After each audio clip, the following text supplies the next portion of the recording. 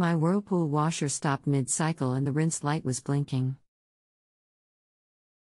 The clothes that were in it were soaking wet.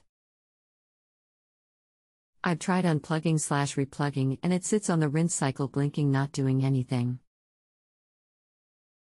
What happened just before the light on your Whirlpool washer came on? Nothing, it literally just stopped as if it was paused on rinse. I've tried a few different things to try and reset it and nothing works. How long has this been going on with your Whirlpool washer? What have you tried so far? Just started this afternoon. We just got these in November and just started using them in February. Brand new.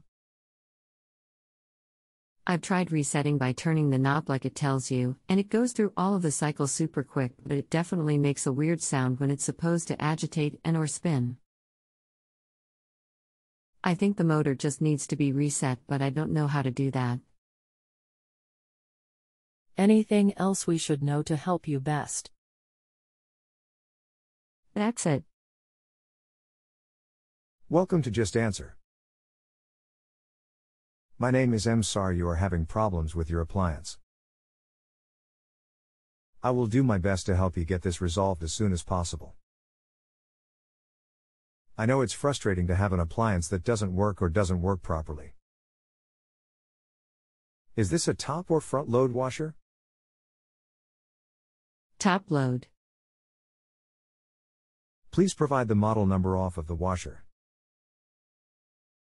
This is usually located by opening the washer lid and looking for a model and serial number sticker under the lid, not on the lid, on the cabinet.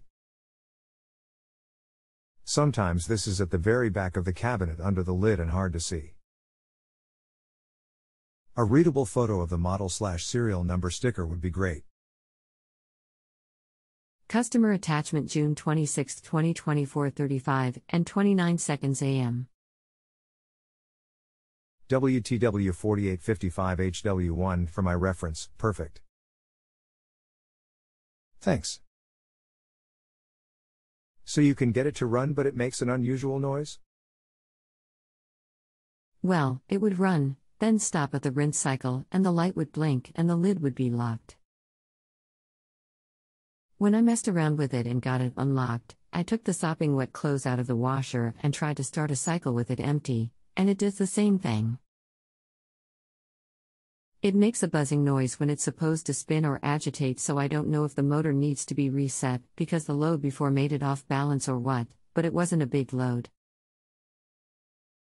I tried the whole lift the lid 6 times in 12 seconds, 30 seconds after you unplug it, and it now doesn't turn on, so I currently have it unplugged hoping it will turn on in the morning. Do you want to try to repair it yourself since it is still under the 1-year manufacturer warranty, or do you want to call for warranty service? Probably call for warranty service. But if you think it's an easy fix, I can try it myself. These machines had a problem with the gearbox pulley coming loose on the bottom, and it will cause the belt to be out of place and eventually come off. When the pulley gets loose, the clutch starts slipping and making an unusual noise. You could move the washer out from the wall and tip it back, resting it on the wall, and get underneath the machine to inspect. There is a guard under there that takes a 5/16 of an inch socket or nut driver to remove. You could remove that and check and see if the nut on the pulley has came loose. If you don't want to do all that or you don't find anything,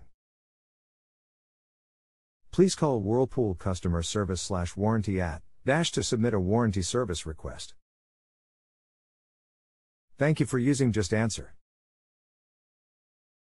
I hope I was able to answer your question to your satisfaction.